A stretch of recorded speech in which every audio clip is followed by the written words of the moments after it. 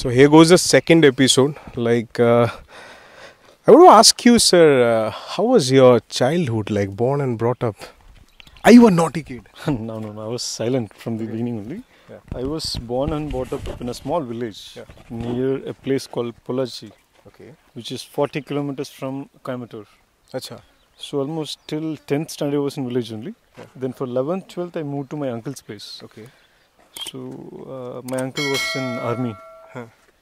So my grandfather was also You became in army. disciplined in life. Yeah, that was there from my childhood. Okay. So my grandfather was also in army. Huh. Post independence he became police. Oh. So I always have this love towards this armed people. So be it armed. Moreover, I can say like you have a love for uniform. See, there is a difference between loving uniform. Always there. Uniform is love.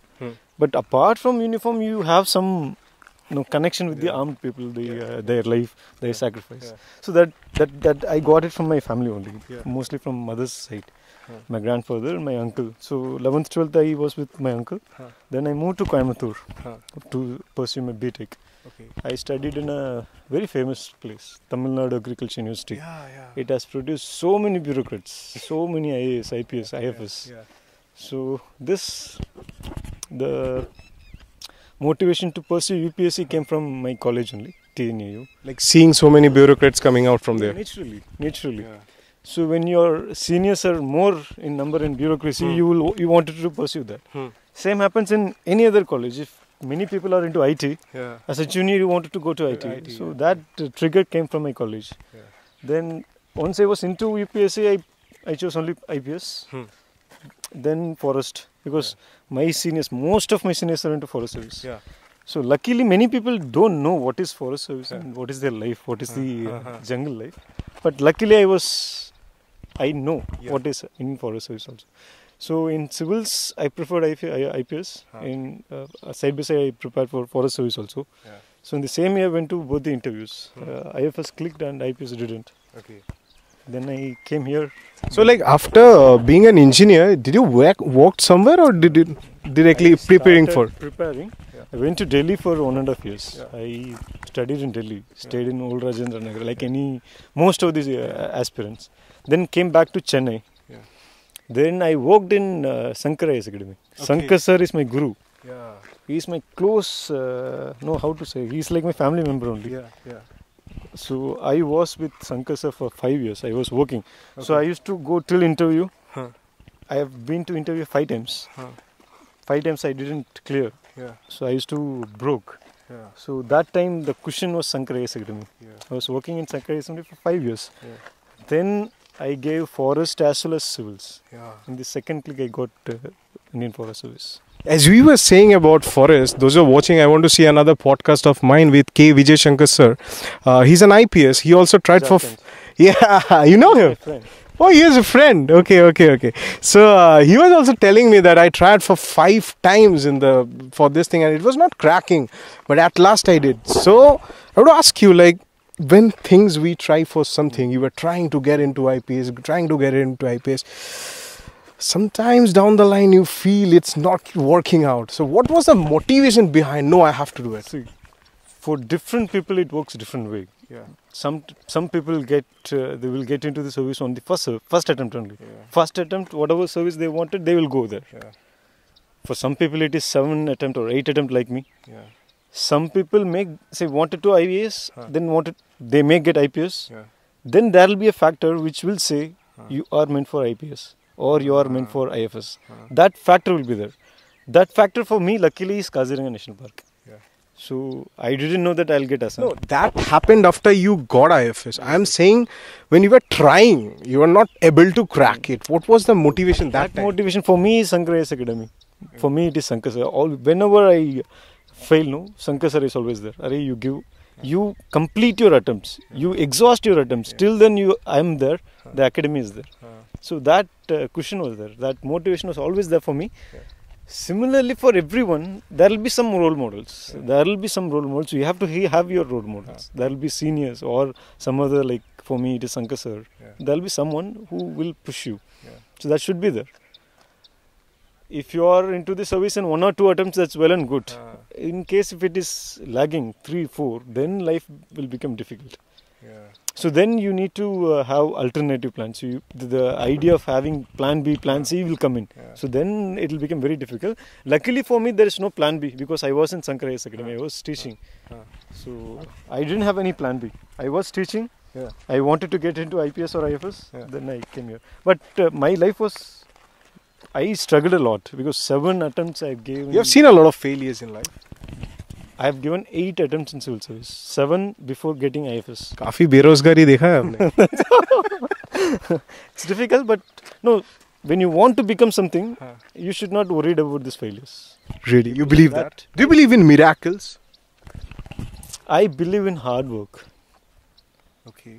You failed 7 times. You put some more hard work. You'll achieve that in later. I believe in hard work. I didn't have this thought of leaving this civil service and going somewhere else. Just hit on that same point. I know there is only 8-9 attempts. 7 attempts I didn't clear.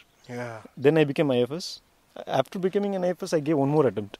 I just tried.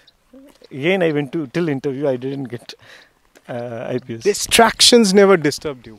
So many distractions will come because you are in case if you are giving for 5 attempts, 6 attempts, it is 7-8 years. It's a huge process. 7-8 years of your prime age, 21 to 27, 28 is into UPSC. Lots of distraction will be there. Again, when you focus on something, these distractions should not disturb you. And I think, as you were saying, that is a time or that is an age when we comes from adolescence to manlyhood. So, as we... The biggest fear or biggest the pain that you have to see is you will always compare. It's human tendency to compare. Your colleagues, your friends in private, they'll be earning in lakhs. They'll get car, they'll go to Rome, they'll go to different places, and you will be in Old Rajendra Nagar and studying polity, economy and all. But again, I'm telling you, you see your future. Even today, my salary is way less than my friends in private sector salary. But the satisfaction that I'm getting here in Kaziranga, that's something what they cannot afford. So there is always a trade-off. You decided to be in government service, IFS, IPS. You know what you're looking for. That you will never get it in private sector. So you should be always ready to compromise something in that case. As you said, that my salary is less compared to a corporate sector. Very less, very less. Yeah. So here, simplest example. You do night duty in private sector, there is a separate rate for it. There's a day, night, and you do a night shift, the salary is a little more. In government, at least I've seen forest department and police, there is no day, there is no night. You have to work day and night. I would say in 6 months of range training, in my range training, every day night, except 2-3 days, every day night I was doing night patrolling, and I used to attend my office at 11 o'clock. My salary is same. There is no night shift, there is no day shift. That's same. In private, you get perks accordingly. But the peace that I had, the satisfaction I had after doing such rigorous work, that's something that you will not get it in the private sector. That's a trade-off. That's what I was going to connect. As you said, you have a happiness, you have a enjoyment behind when this might be the salary is led. Acceptance of that is very important, because I want to ask you, when I was doing this podcast, a lot of people said if you have done something else, you could have learned a lot of money. I preached a lot of people, this is what I want to do. People said no, but luckily there's one of my friend who is actually financing this, Nayan. I accepted the fact I might not earn a lot of money right now, but I am happy down the lane. So you think if anybody wants to do anything particularly in life, you have to push for it. Nobody else is going to do it. It's simple. Before you become a civil servant, you know this is the salary. It's not that you don't know before you become IFS. You know this is the salary, this is the scale, this is the level. You know everything. And this is your cadre, this is this. You must know about your cadre, your service. Only then you're coming into the system. Then you should not crib about the salary. You should accept it. And moment you say you are in IFS, you know your perks. You know the life that you are going to have. And you should always look for that one only. See, this salary and materialist things secondary.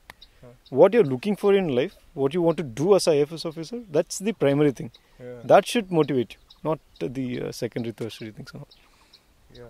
Motivation comes from ourselves. From motivation, I want to ask you one thing. Like, while we were passing by, we see a lot of water bottles, litter and stuffs like that. Like, you all are trying hard to conserve this beauty of our nature. What do you think, like, for a normal human being, what should we be more careful? No, I'll tell you how the process inside. Before any vehicle enters inside the park, we used to check even the handbags. So that no plastic is taken inside the park. Despite this, despite checking individual baggages, you see litters. So every day evening, you know how risky rhinos are. We just saw it. Every day evening, my staffs used to come here. They know where people used to get down. They used to collect the litters. And for this only, we are wasting a lot of time. So if our tourist who comes here as tourists, some people come here as a nature lover. Absolutely no issues there. They love nature. They come here. They maintain silence. They just enjoy the nature and they go back. But people when you come as a tourist, that this is, I have paid 100 rupees and this is my place. If that is the attitude, then you will do all the litter. Taken for granted. Taken for granted.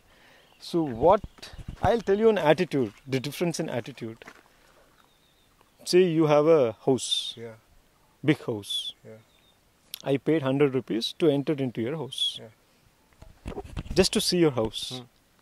I come here and I see you and see your house and I go back. Absolutely fine. You have allowed it.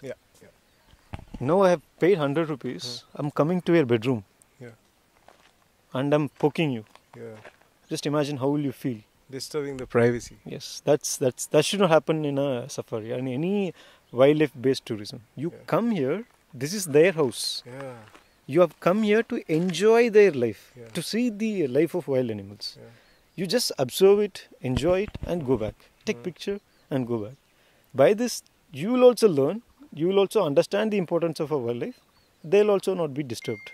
Park will also get some revenue to run the park. So when you go inside the park, you just remember that this is someone else's house. You're going to see the house. And you have to come back silently. You should not disturb anything. You're going as such, you have to come back. You go inside, horn, put litter.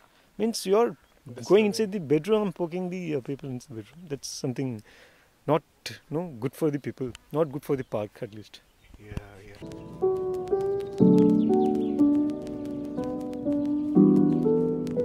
So we are walking in a bridge right now, sir. So in life, we go through situations, the worst situations, helpless situations. We can't do anything of that particular time. What was your point, like, to bridge between that situations and to move on in life? See, everybody goes through this phase. Everyone, even if you're rich, poor, you are from this class, everybody will go through a rough phase. I was also in that phase. Simple, you maintain silence. Observe People around. Man, I'm telling you, the worst phases in your life will teach you more lessons than what you have learned in last 20 years. You believe that? Sincerely, I crossed that phase just now. So that the rough phases in your life will teach you more lessons. Most importantly, that will teach you about people. Whom to trust, whom not to trust, whom to take to your home, whom to drop just outside the home. So that helps you to grow as a person. So you will grow as a person only when you face difficulties. When you cross that rough phase. When life is easy, then you won't grow. So I always believe that. So whenever you face a rough phase, you just understand that you're becoming stronger. So life is teaching you something. The life wants to teach you something before you enter into something. So I took it like that. I was in very bad phase, like before I entered into Kaziranga. I was in down phase only after moving from Chennai. So I was not in a uphill. I was in a downhill only. Yeah. So I became little silent. Not little silent. You can ask any of my friends. Piraisoodan used to be a silent person only. Okay. But I'm not that much silent. I never felt you were introvert. Like you were very like whenever I'm talking to you. No. That's good actually. No, that's good only. That I became silent. Then I absorbed people. Then I came to know. Okay, these are the real friends. These are the friends for some reasons. So whom to rely, whom not to rely, and particularly about life. Life with difficulties is good thing happen to any person, so that you become very strong. You know, like recently I was doing a podcast with the ADGP sir, Clay sir of Manipur Police. He was telling one thing. When situations are worst, like we all were going through a COVID phase, everybody is facing an issue, like rich man, anyone. That's the ability of a person, how he takes a risk. Risk can be observation, as you said. That is also a taking risk. So you personally also feel that. Tough time, you need to take a risk. See, there is no risk in it. I would say there is no risk in it. Yeah. But it's difficult. Point is how you cross that bridge. Say this bridge is difficult one. Yeah. There are different ways to cross it. Yeah. You can cry and you can run. Yeah. You can be very silent and you walk slowly. Yeah. There are more chances that you will cross this bridge safe when you take a second path. Yeah. Silent and going, Yeah. taking step by step. I always believe in that. Step by step. Whenever there is a rough phase coming or whenever there is a difficulty, you just be silent and observe it and take things slowly. Time will heal. Automatically time will heal. Yeah. You have to accept that. Yeah. So, you know, I don't know how to say this, like the age we were talking about, like 24, 30, that particular age, a boy or a girl comes from that adolescence to a maturity stage. There's a game plays of relationship, love and stuff like that. Like I want to ask you, like when you were preparing, how was the situations of handling, again that bridge thing of your too called personal to your professional life? So at the outset, I'll tell my idea of this 20s. Yeah. 20s is not to earn. Yeah. 20s is to gain experience. You mean to say like 20 to 30? 20 to 30. Okay. It's not to earn money now. Yeah. It's to gain experience. Yeah. So I was ready for that. That's why I could able to spend 7 years into UPSC, 8 years into UPSC. Yeah. So that question doesn't come.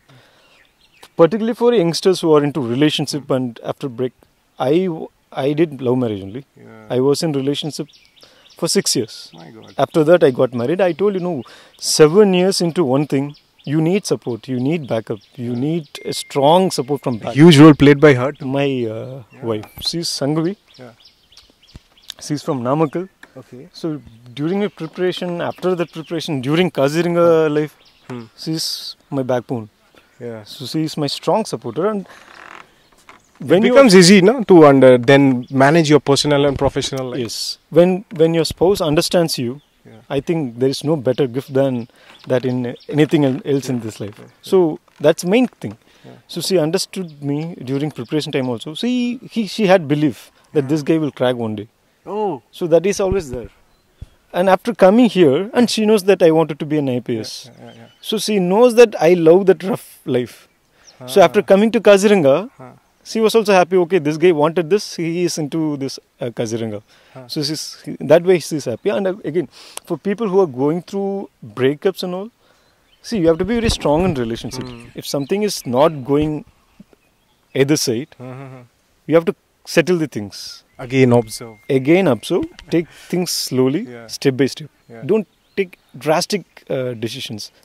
Any sudden decision taken won't give a better results, won't give a right results. So take things slowly. So whenever there is a problem, slow, observe it, then take things slowly. That's one thing that I followed. Even I was not knowing that I could take things slowly. I was in extreme things only. You ask my friends, I used to say, Piraisoodan is extreme. Okay. Extreme. Extreme in what sense? Like taking the last decision maker? Not like that. Say for example, if I become lazy, I'll be extremely lazy. Oh. If I start working, extreme work. I work 24/7 into 7. I used to take classes from 7 o'clock in the morning till 7 o'clock in the evening. Even my Sankar sir used to ask, you behave like human beings sometimes. This is not human being. So that wasn't, I was in extreme only. So I was little toned down during this rough phases only. I told you, Shankar sir passed away. After that I was in a very, very downhill phase. So then I became, I molded myself. Okay, I have to take things slowly, I have to observe it, I have to be silent. That was the one life lesson I learned during this last 2-3 years. Is there anything like, though there's no exist of time machine, but if you get a chance to go back to 10-15 years back down the line, is there anything that you want to change yourself? That's a tricky question. 10-15 years I'll go back and I'll just say, any difficulty is not a difficulty. It's just a learning. Be prepared for that. So as a school student, say you're facing a 12th standard examination or you're facing some coaching, NEET or exam, you always feel nervous. No, I'll just say to those people, there is nothing going to happen. Nothing drastic will change. So take things slowly. Don't get nervous.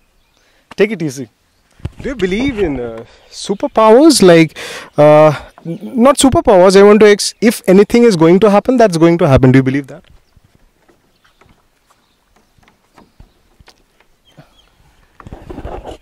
Not exactly. Again, my point comes to this. If something has to happen, let it happen, but you try. We can't change. I don't know whether destiny is true or not. I can't comment on it. But if you want to do, try it. Whether you achieve it or not, that's different game altogether. You have to seek pleasure in the process, not in the result. If you get pleasure in the process, then that's well and good. The end doesn't matter. Ever felt that we are still running on that rat race of life, as you said, like 20 to 30 is not a stage? That's true. That's very much true. You feel that? That's created by the society. Lots of stories coming. No, this student have committed suicide because of this mark. This student have committed suicide because she's not able to become a doctor, something like that. That's really disheartens me. So again, life is bigger than what you know at that point of time. At 20, I think you are the perfect example. You tried for 7 times. Yes. No, at 20, becoming this is your life. But life is very large. It's bigger. So maybe you will expose to that life at 22. You may not know. You have not become this service and you enter into this service. Maybe you will be doing great in this service than that service. But I enjoyed the process. I tried. It is not that I left the service in middle. I tried it. I couldn't. Now I'm in this service. So I may do a bigger, a greater role in this service than the other service. So you have to accept that. Acceptance is life. Sometimes you have to accept it, but don't leave anything in middle. If you are convinced that you wanted to become this, you try it. You enjoy that process. In case if end result is not good, then you have to consider the alternative things. Thank you so much. Like, never thought that impromptu sessions. Like, some people might think this is scripted, but we know how it is. You were super busy in 2-3 days. We just got a chance in such an impromptu sessions, and I personally learned a lot of things from you. You have come in a, I would say, busiest schedule. You should come in a leisure time. I can show you Kaziranga in a better way, and you will get to know the Kaziranga. Don't worry, I'm going to irritate you again. Most welcome. So how was your feeling like doing this podcast with me? See, I thought you are going to take interview on Kaziranga. I wanted to tell many things about Kaziranga to the people.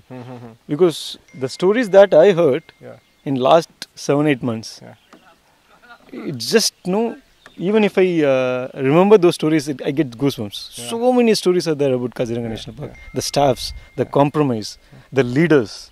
So there is a person called Lagan. If you can share one. He was a field director. You go to any forest department, say you meet a senior level officers, they used to say, this is field director's car, this is IG's car, there is 3-star, 2-star. During his time, they used to say, this is Lagan's elephant. He will not do patrolling in roads, he will do patrolling in elephant, so that he can cover each and every territory of Kaziranga National Park. That was the leadership during 1990s and 2000s. And you interact with my staffs who are 30 years old in Kaziranga. They'll be able to tell a story which will make you not to sleep for minimum 1 week. So I was inside the park for 10 days. I was camping inside. So only duty is to hear stories about Kaziranga National Park, along from the learnings. Then I understood the importance of a leadership. When leader is strong, automatically it will percolate to the lower level. Exactly. When leader is little lethargic, then there will be indiscipline creeped in. So Lagan sir is again goosebump. I've heard so many stories about Lagan sir. Just one thing. So when Lagan sir was there, there is no need for him to go inside the park to make things disciplined. Just a message that Lagan sir is visiting this range will make things disciplined inside the park. So that's kind of leadership that I've heard. And there is a person called D.D. Boro. Okay. He was range officer in Kaziranga National Park for 23 years. Okay. People in Assam, you can ask any people in Assam, they say working 1 term in Kaziranga National Park will make you mad. You can ask anyone. 2-3 years in Kaziranga National Park will exhaust any person. He was range officer. Range officer will have more patrolling, more inspection than DFO sir. So as a range officer, he was in Kaziranga National Park 23 years. That's really an inspiration. He's a true wildlifer. So these are the stories which inspired me actually. So always I remember Lagan sir or D.D. Boro, even my DFO sir, Ramesh Kumar Gogi sir. He became range officer in 88, 89. In next 2 years he will be retired. The entire service he dedicated to wildlife. My God. He was in Namiri, he was in Orang, he was in Kaziranga. So all these people... Still people are there too passionate about their... Extremely passionate about wildlife, and only thing is it's not in limelight. People don't know about wildlife and people who have contributed to wildlife. People must know about officers like Lagan sir, D.D. Boro, Ramesh Kumar Gogi sir. My field director is perfectionist. If you want to know anyone who is 100% professional, you must meet my field director. Definitely. Siva Kumar sir. He, say for example, if he wants to construct a bridge, he will just say how to make it. Moment he sees this bridge, he will think in this way, how to make this one perfect. Extremely disciplined, extremely punctual, extremely passionate about forest. His entire life is in forest. I was in village, then moved to TNAU college, then I chose forest service. My field director, he was born and brought up in forest, near forest. So his inspiration was a forest officer. He studied forestry. He did MSc in forestry, then became a forest officer.